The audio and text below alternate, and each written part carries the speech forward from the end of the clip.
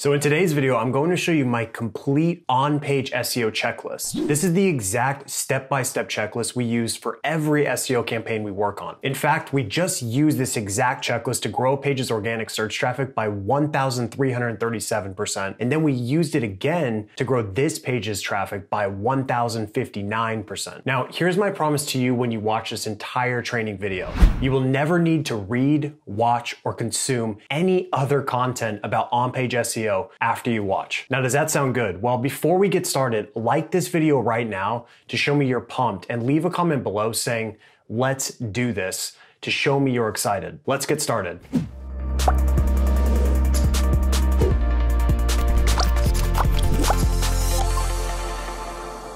Hey, so welcome to my YouTube channel. My name is Nathan Gotch and I'm the founder of Gotch SEO. And in this video, I'm going to walk you through my agency's entire on-page SEO checklist from A to Z. Now, if you're not subscribed to my channel, please subscribe because I publish in-depth SEO and digital marketing videos that will help you grow any company you're working for or working on. And don't forget to hit the bell button because you'll get first access to new training when you do it. So the first thing we need to tackle is, what is on-page SEO? On-page SEO is the process of optimizing a single page on your website. This is not to be confused with on-site SEO, which is the process of optimizing an entire website. However, these two types of optimization are not mutually exclusive. For example, an on-site optimization action like installing an SSL certificate is also a good on-page optimization action. It's also important to mention the difference between on-page SEO versus off-page SEO. Off-page SEO is nothing more than another way to say link building. Link building, or off-page SEO, is the process of acquiring backlinks to your website. So while on-page SEO is the foundation you need to rank, you'll usually need a substantial off-site SEO plan to acquire backlinks to your pages and website as a whole. It's definitely possible to rank without many backlinks, but in most cases, you'll need them. Now, the next question is,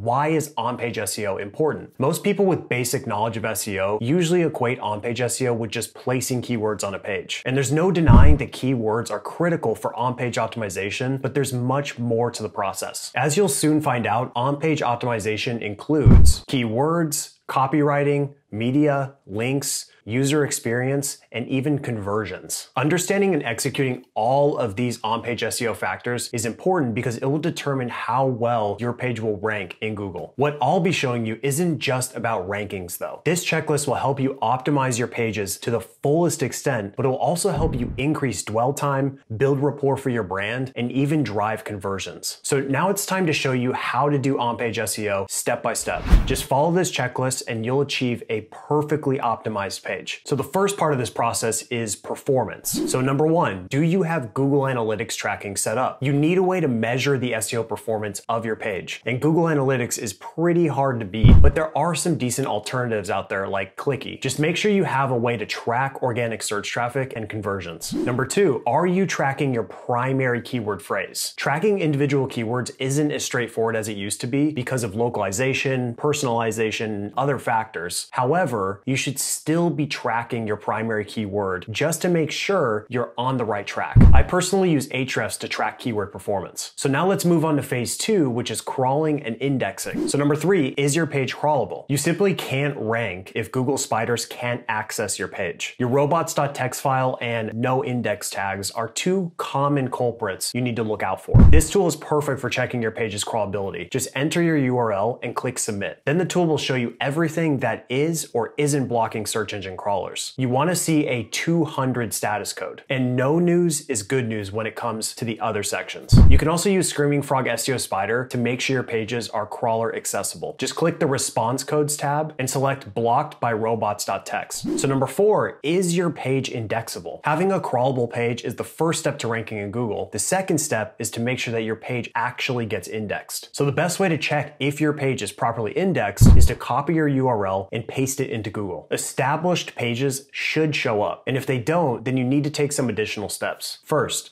check if the page is using the no index tag. Just click the directives tab in Screaming Frog and select no index from the filter dropdown. If it passes that test, then you need to examine your site architecture. Sometimes your page is buried too deep within your website and crawlers aren't able to reach it. This issue is most common with e-commerce websites or really large websites. So to find out, click the Site Architecture tab in Screaming Frog and look under the Crawl Depth section. You want most of your pages to be no more than 3 clicks deep. And if your page passes both of these tests, then you should use the Fetch as Google tool. Now, the last way to get your page indexed is to simply acquire backlinks to it. So now that you're tracking performance, your page is crawlable, and your page is indexed, it's time to optimize your page for your primary keyword. Which brings me to point number 5, are you targeting the right keywords? Some people overestimate their ability to rank for certain keywords. You need to go through extensive keyword qualification and competitor analysis processes to ensure that you're targeting the right keywords. I won't go too deep into it here, but here's a 30,000-foot keyword qualification process you can use.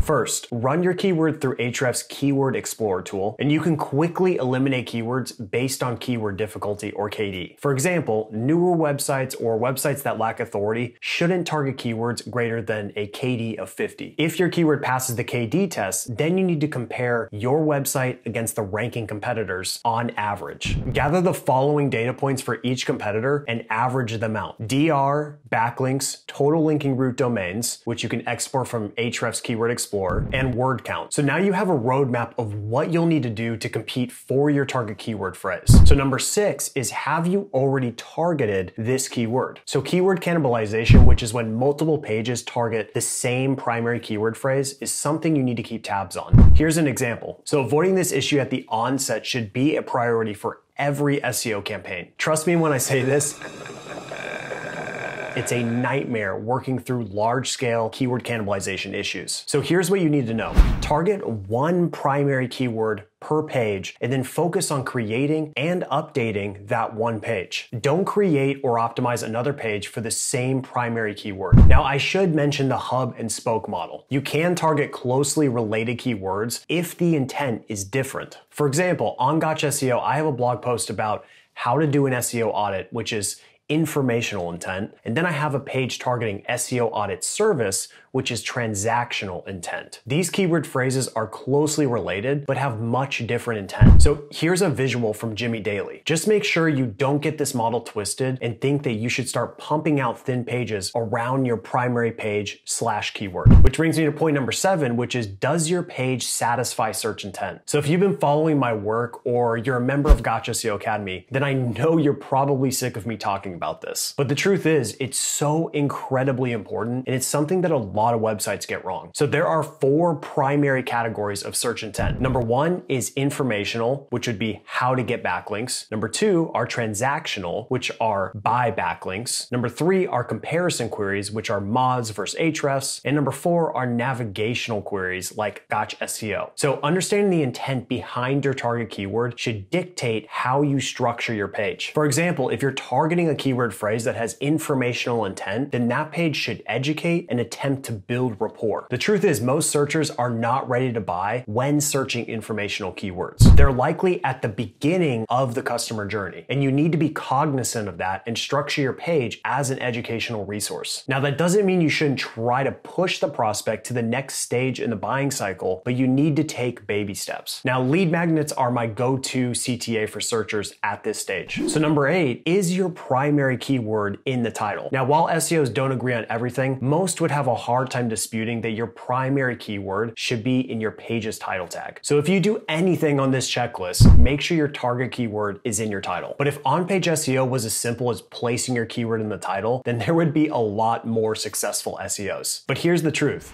That's a bare minimum on-page SEO action. So to take your title tag optimization up another notch, you need to improve its clickability. Which brings me to point number 9, which is your title click worthy? Google uses the words in your title tag to understand what your page is about. But there's another side of title tags that you need to understand. First, you can find your website's SERP CTR performance in Google's Search Console when you click on Performance. And it's critical that you make your title as eye-catching and click-worthy as possible. In fact, increasing your search SERP CTR is one of the easiest ways to get more organic search traffic without creating any new content. Which brings me to point number 10, which is, can you add modifiers to your title? So title modifiers like best, top, or the year 2019, for example, can help you capture more long tail organic search traffic. Now, number 11 is, have you used all of your title tag real estate? Titles can be as long as 65 characters before being truncated in Google SERPs. You should take full advantage of this character real estate. Just make sure your keyword is toward the front of the title, but after that, you should use all the copywriting techniques you can to entice searchers to click on your result. You can use Screaming Frog to find all titles under or over 65 characters when you click on page titles and click the filter dropdown. So number 12 is your page title wrapped in an H1 tag? Every page on your website should have an H1 tag, and you can use Screaming Frog SEO Spider to find what pages don't currently have H1s. Just click the H1 tab and select missing H1s from the filter dropdown. Now the question is, can you have multiple H1s on a page, and how does that impact SEO performance? Regardless of whether you use HTML5 or not,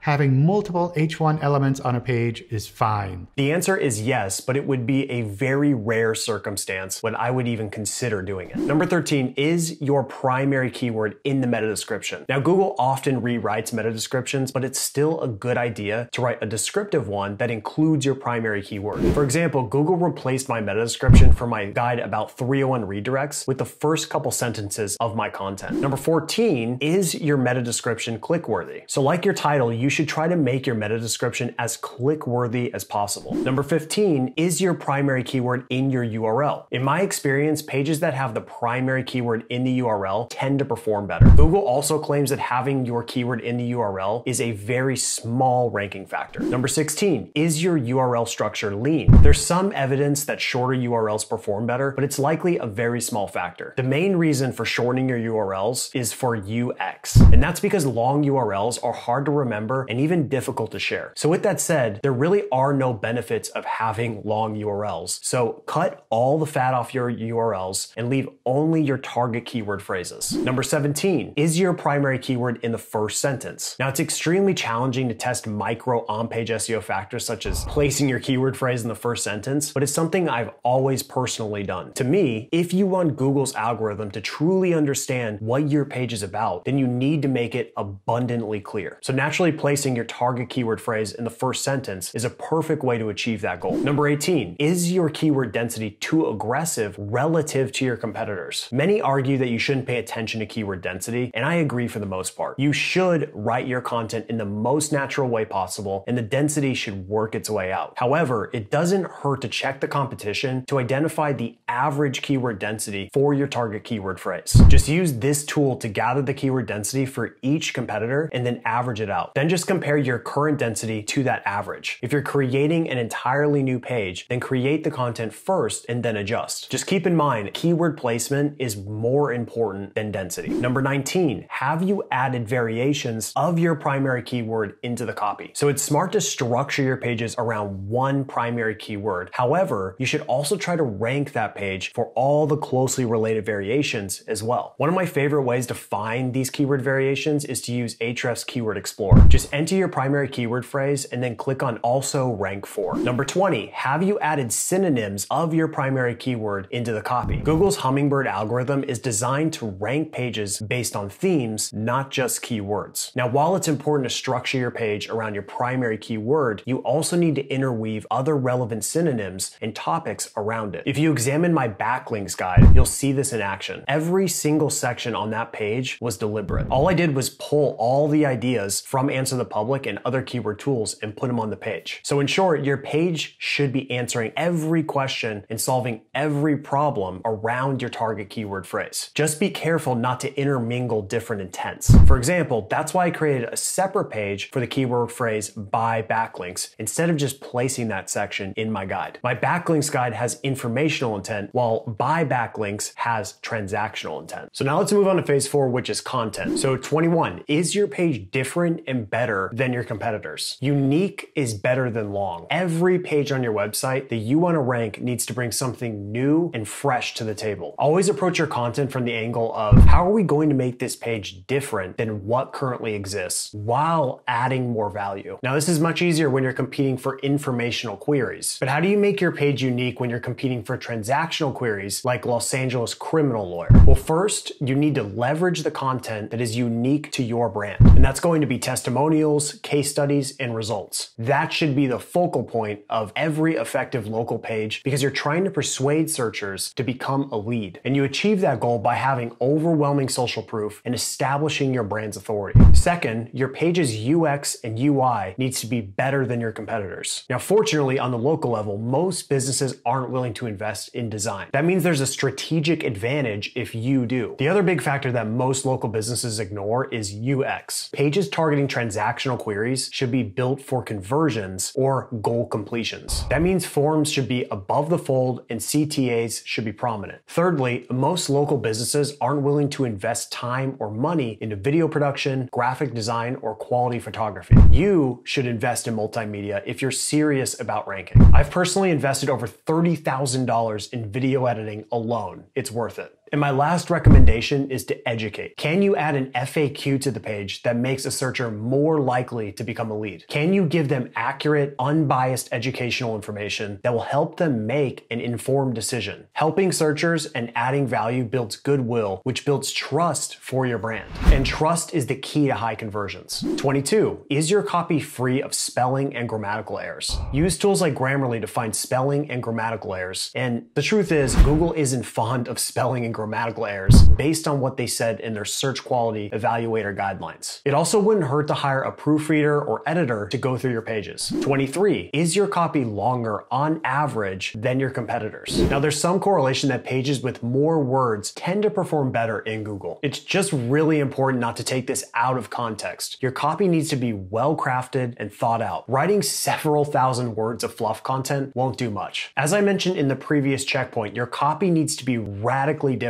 than your competitors, not just longer. Use this tool or Screaming Frog to see how long your competitor's content is. 24, is your copy well written? So some SEOs forget that not all writing is created equally. Just because you wrote 2,000 words doesn't mean it's good. Writing is a skill and some people are further along than others. You really only have two options. Spend thousands of hours writing and reading to improve your ability, or hire someone who already has the skill. If you aren't a great writer but don't have the budget to hire, then write the content and have an editor go through to improve it. 25, is your copy scannable? Internet users scan before they read. That's why your content needs to use all the methods available to improve the scannability of your page. This is super important for text-heavy pages like blog posts or articles. You need to use your best judgment to give this check a pass or fail, but here's a simple two-step process. First, scan your target page that you want to optimize. Then assess whether or not a reader can get an understanding of what the page is about without reading the entire thing. 26, is your copy written for an 8th grader? There are target markets that warrant advanced writing and content, but they are the minority. Your content should be written to be understood and actionable. If someone can't understand what you're talking about and how to implement what you're suggesting, then there's a problem. Some experts forget that no one cares how much you know or how much experience you have. It's believed that we as humans are inherently self-interested. We want to know how you're going to help us. That's why crafting your content so that it reads at an 8th grade level or below is so effective. It makes your content easier to understand, easier to take action on. It makes you far more relatable. You can use Hemingway Writer to make your content easier to understand. More importantly,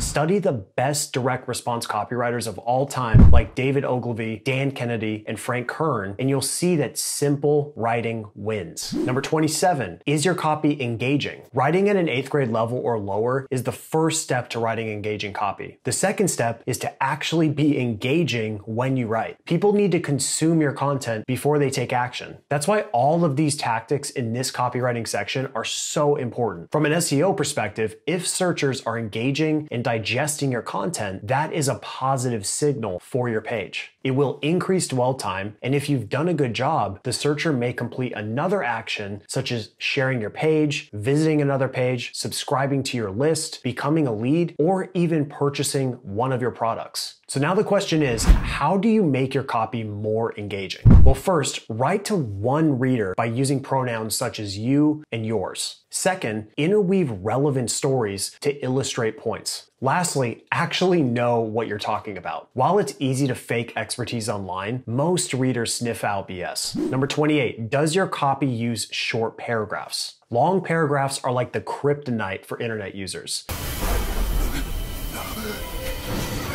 Massive blocks of text are one of the most repelling things you'll encounter online. Keep your paragraphs short and scannable. I personally wouldn't go beyond 3 sentences per paragraph. And I know this isn't what your English teacher taught you, but they've likely never sold anything on the internet. Number 29, are your headings structured logically? Using logical page structure won't have a profound effect on your performance, but it's still a good practice. Every page should have an H1 tag, and then you should follow it with an H2, H3, H4, etc.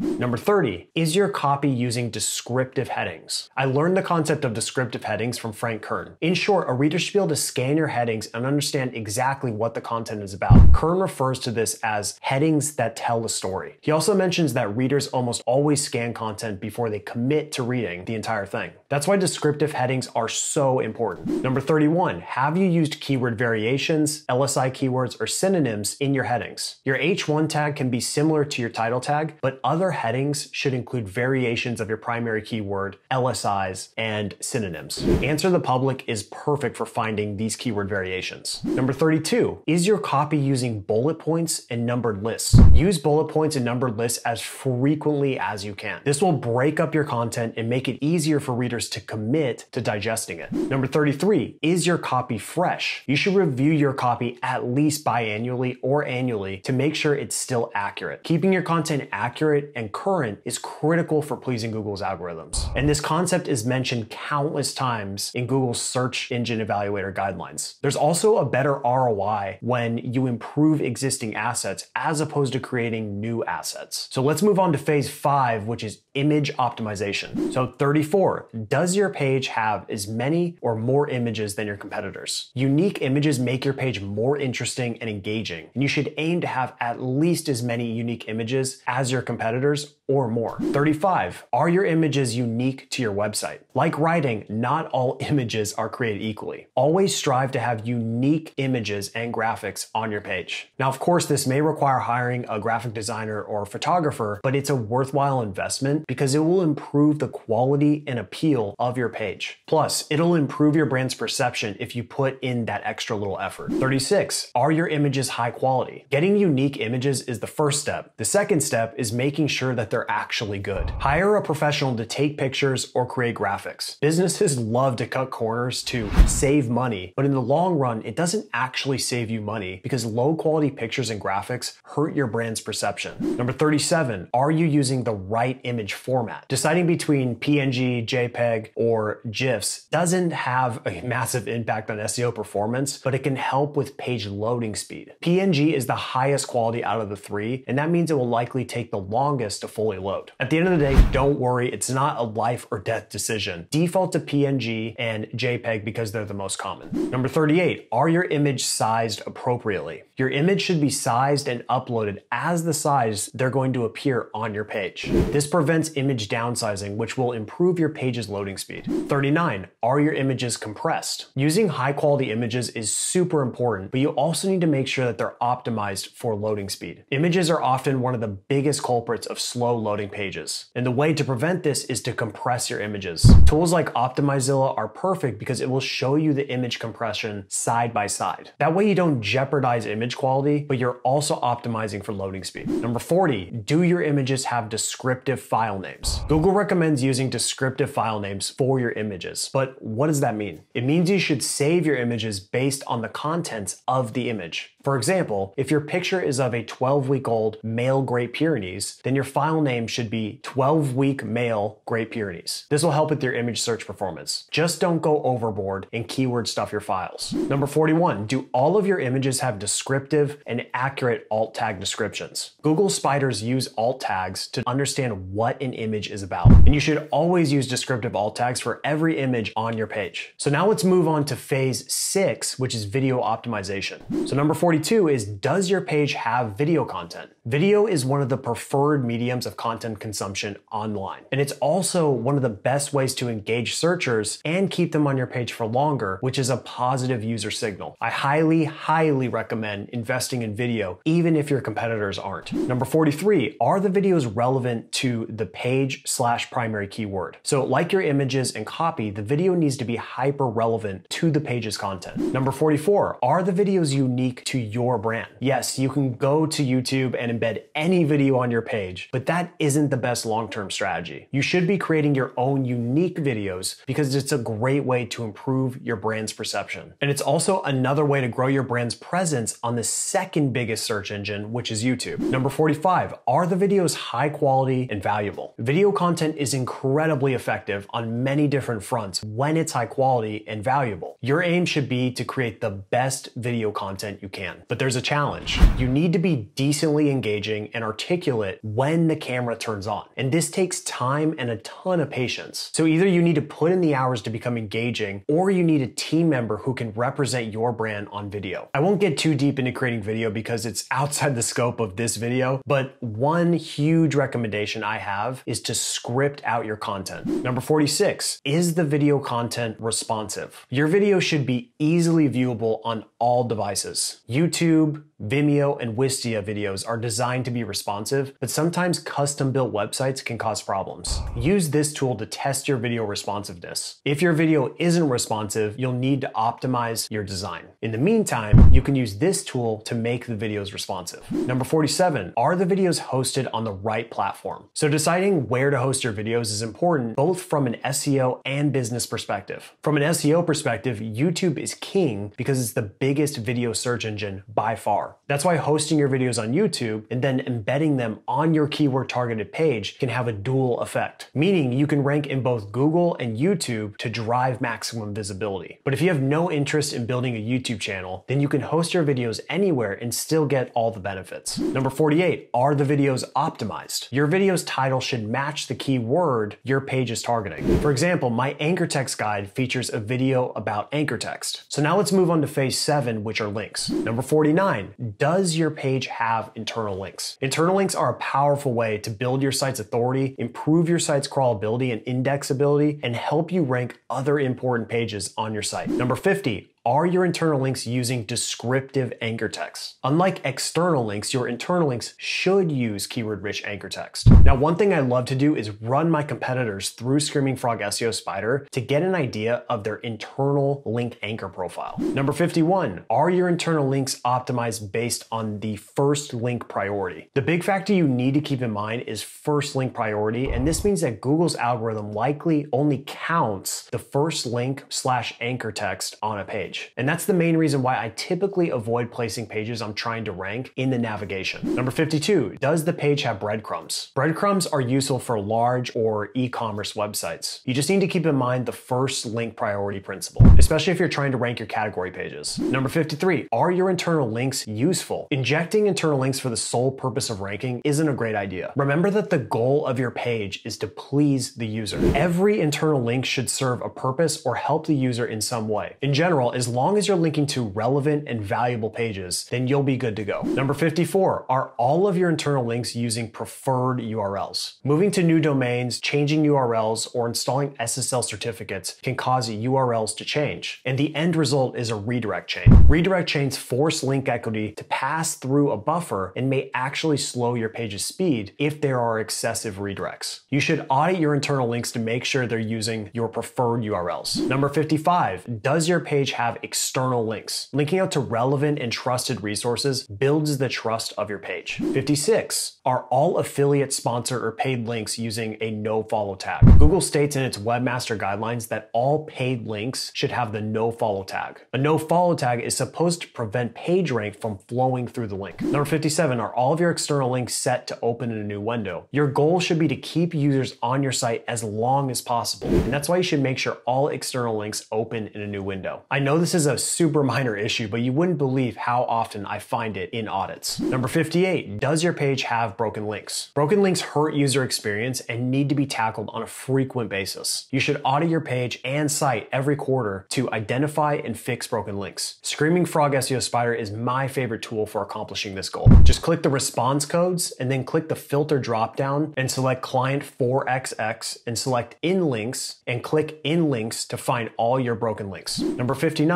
are all of your links clearly links? So sometimes web design and UX can clash, and deciding how to style links is often one of those challenges. Now, I'm in the camp that links should always be underlined and should be a different color than the body text. Links are meant to be clicked on. So now it's time for phase 8, which is user experience optimization. So number 60 is, does your page load in less than 3 seconds? Page speed is one of the most important UX factors. Not only can improving your page's loading speed help SEO performance, but it's also a good business initiative. I recommend both Pingdom and GT metrics to optimize your website loading speed. Number 61, is your page responsive and mobile friendly? The majority of all web searches will be conducted on mobile devices in the near future. That's why there's no debate that your website needs to be mobile friendly. Test your page using this tool to make sure the experience is optimal on all devices. Number 62, does your website have an SSL certificate installed? Google stated a few years ago that SSL certificates would be a part of their algorithm and would also be a ranking factor. Also, Google Chrome now labels websites with the dreaded not secure label. This is a big deterrent for users, and having this label could hurt both your search engine performance and even your business. You can use this tool to test your page's security and SSL certificate installation. Number 63, is your font type legible and easy to read on all devices? Now, this is a given, but your font type should be easy to read. Some of the easiest fonts to read are Open Sans, Montserrat, and Playfair Display. Number 64, is your font size large enough to be easily read on all devices? Having large readable font is super important on mobile, and users shouldn't have to pinch to zoom to read your text. Number 65, does your page use aggressive interstitials? Google has stated that their algorithm will demote pages with aggressive interstitial pop-ups. And honestly, I don't blame them because they're pretty annoying. So if you're going to use them, then only load them when a user visits a second or third page on your website. I would avoid loading them on mobile altogether though, unless it's a slide down or slide up that can be easily closed. Number 66, does your page have aggressive ad placements? One element that Google's original Panda algorithm targeted was aggressive ad placements coupled with thin content. Now, some businesses' livelihood depends on ad revenue, but some take it a little too far. If you want to continue performing well in Google, then you need to think about the user first. So the question is, does jamming ads in their face help them achieve a goal or solve a problem that they were searching for? Every SEO-driven page should be built to serve the user first. Get that part squared away, and then think about how to place ads in a way that doesn't disrupt the user's experience. So now for phase 9, which is local, and you really only need to tackle one question for on-page SEO, and that's number 67, is your address prominently displayed? So if you're trying to rank your page in the local pack, then your address needs to be displayed. It doesn't need to be above the fold, but it should at least be in the body of the content or in the footer. Just be careful with placing the address in the footer if you have multiple locations. And that's because most footers will display site-wide, which means your address will be displayed on every page. Now, this isn't an issue if you have one location. However, if you have multiple locations, then you should only display the address on the location page that's most relevant. So the next phase is structured data. Number 68, is your address using structured data? Google claims that structured data isn't a part of their algorithm, and whether that's true is tough to say, but I believe implementing structured data correctly can only have a positive impact on your page's performance. So at the very minimum, wrap your address with structured data to help Google's algorithm better understand your page and your business. Number 69, is your page using structured data? Local businesses will likely benefit from using structured data, but it has so many other uses as well. The good news is that many content management systems have structured data built in, and it will do basic markup for you.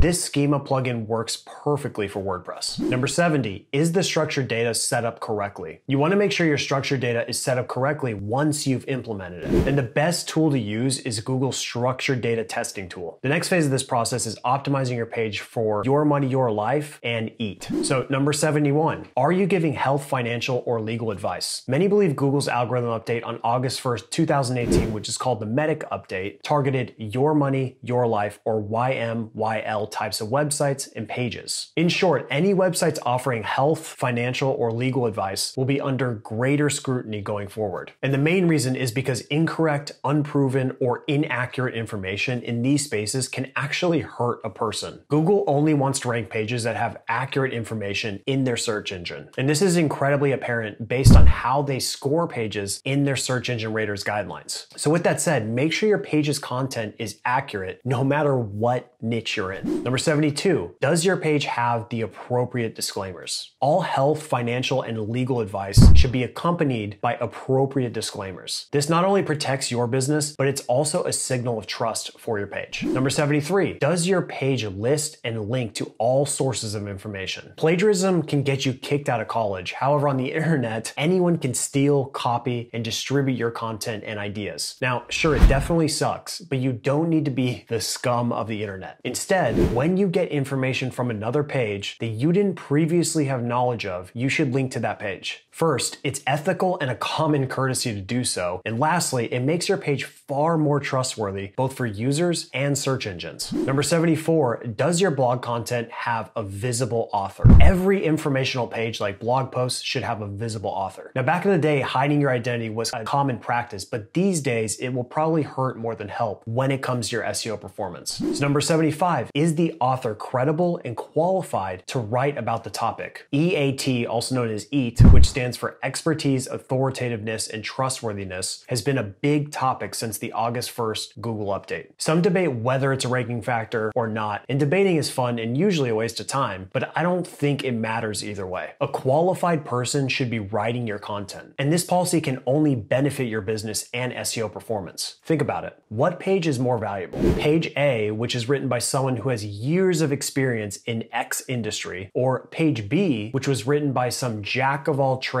writer you hired on Upwork? It makes logical sense that Google is going to value content written by someone who has the qualifications to write about whatever topic it is. Number 76, does every blog post have a detailed author box and bio? I believe every blog post should have an author box or something similar and a detailed bio of the author. The bio should explain why the author is qualified to write about the topic. Number 77, does each author have a dedicated and detailed author page? Now, this isn't entirely necessary, but I think it's worth the effort. It just adds another level of trust to your content. Now, the author bio at the bottom of each post is just a short description of your writer's qualifications, but the author page is a more detailed description along with links to social media profiles and other articles. So the second to last phase you need to tackle are goal completions, which brings me to point number 78, which is, does the page have clear calls to action or CTAs? Some believe that Google puts weight onto goal completions, and a goal completion is the action that a user is supposed to take on your page. Now, this will largely depend on the intent of the target keyword phrase. For example, if your page ranks for St. Louis personal injury lawyer, 2 appropriate goal completions would be contact form submissions and phone calls. Now, it's probably very hard for Google to get this data, but it's still a good business objective. I believe that every page on your website should have a call to action. And as I mentioned, your CTA will depend on the intent of the target keyword. If it's a product page, then your CTA will be sales driven. If it's a top of the funnel informational asset, then your CTA may be something as simple as asking the user to share your page or leave a comment. Number 79, is the page shareable? Social media sharing buttons should be prominently displayed on informational content because it's more likely to be shared if it's good. Make it as easy as possible for the user to share your content. I personally use Sumumi for most of my websites, but there are many good options out there. And finally, the last on-page SEO phase is optimizing your design and user interface. And you only need to ask one question, which is number 80, is the website design modern and updated? Some websites need serious facelifts, and it's a good investment to continually upgrade your site's design to keep it modern. Striking a balance between design and UX is critical from an SEO perspective, so take it seriously.